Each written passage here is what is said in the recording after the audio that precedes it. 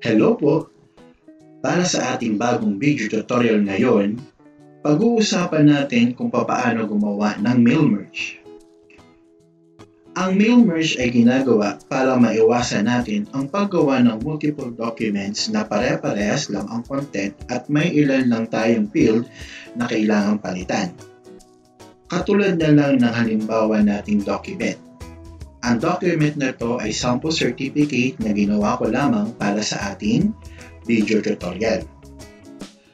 Halimbawa, ang gusto natin palitan ay name, school name, at itong his or her. So his kapag ang tatanggap ng certificate halimbawa ay lalaki, and then her kapag ang tatanggap ng certificate ay babae. So halimbawa, yun yung gusto natin gawin. So instead na gumawa tayo ng multiple documents na magkakaiba yung mga file or files or text, pwede tayong gumamit ng mail merge para mabawasan natin ang mga document pages natin. At kapag alam na natin kung ano ang mga field or part ng document na gusto natin palitan, i-click natin ang mailing stub sa ating ribbon.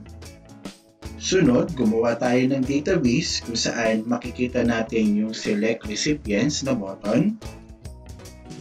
Kung wala pa tayong database, pwede natin i-click ang type a new list.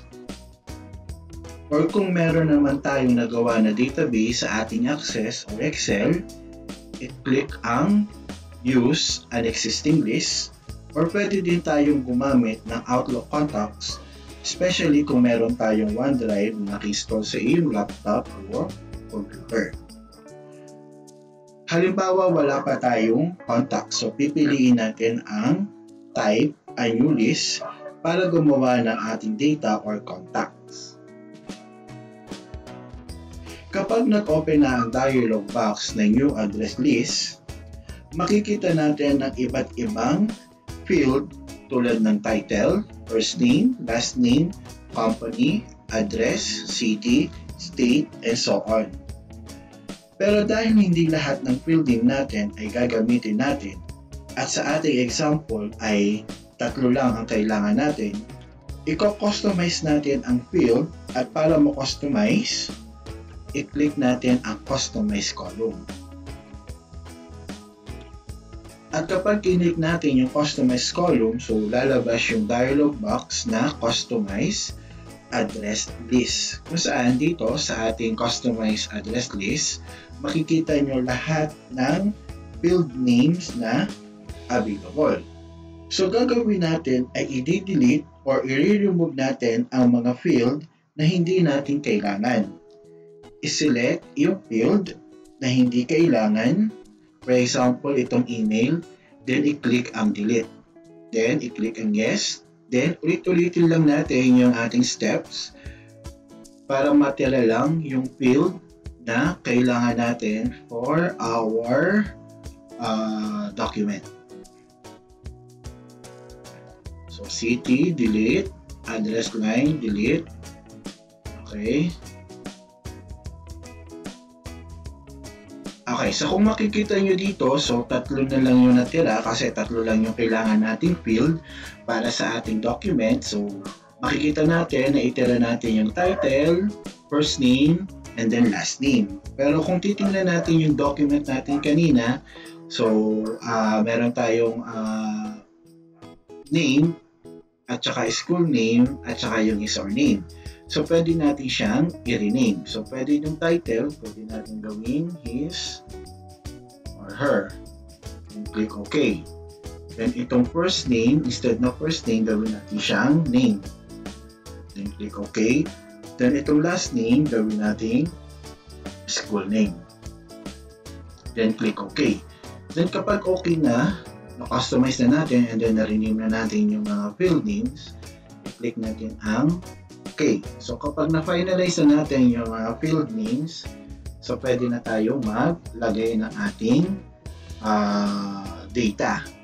So, dito, makikita natin yung arrangement. Nauna yung his or her, name, and then school name. So, pwede natin yung i-adjust para mas mabasa natin yung complete field names.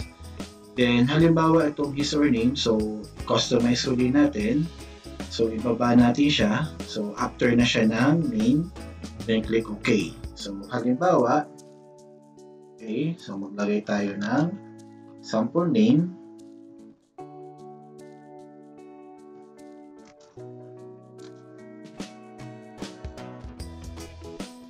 Then, i-click nyo lang yung tab, okay, para makapag-proceed tayo into next row.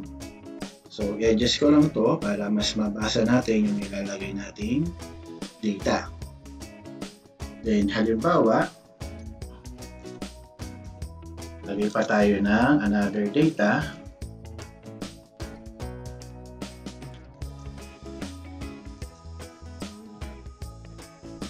Okay, then, isa na lang. So, try natin maglagay ng tatlo na data.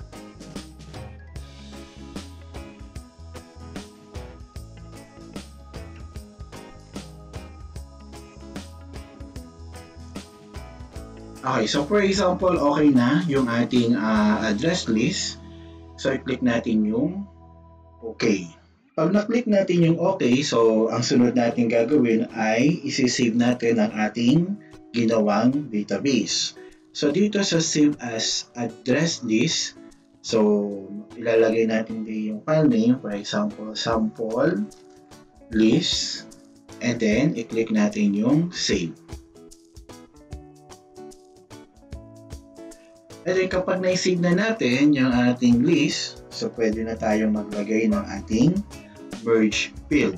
So una, i-highlight natin yung part or part ng ating document na gusto nating palitan. So pag na-highlight na, so go to Insert Merge Field, and then sa part na yan, so ang ilalagay natin ay name. And i-enter lang natin. Then dito, sa school, ang ilalagay natin ay school name. Then dito, sa his or her, ilagay natin is itong his, her. Okay? So after nating mailagay ang lahat ng merge field, so pwede natin makita or ma-preview kung mag-i-insert yung data sa ating document. So, paano? So, i-click natin dito sa mailings tab pa din. So, may makikita tayo ditong preview result. So, kapag kinilik nyo yan, so makikita nyo yung mga data na nilagay natin sa ating database. So, pwede din natin makita yung iba pa natin data. So, dito, meron tayong option dito na next record. Click natin. So, kita natin yung ating second record, then yung ating third record.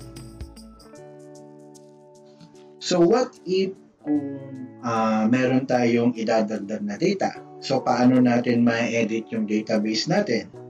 So, ganito lang. So, i-click. So, sa mailing tab pa din, i-click lang yung Edit Recipient List. And then, kapag lumabas na yung Mail Merge Recipients dialog box, i-click lang natin dito sa data source, yung ating sinave kanina na database. Then, i-click natin yung edit. So, pag kinilik natin yung edit, so, makakapagdagdag ulit tayo ng another data. So, for example, maglalagay ako ng sample.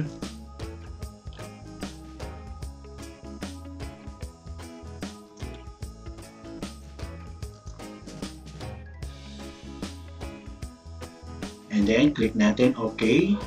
Then, do you want to update your recipient list and save these changes to sample list? Okay, click yes. Then, click OK. So, tingnan natin kung mag-a-appear yung in-add natin na data. So, makikita natin dito na nag-add yung bago nating in-add na data. So, yan po. So, alam na natin kung paano gamitin ang mail merge sa ating Microsoft Word.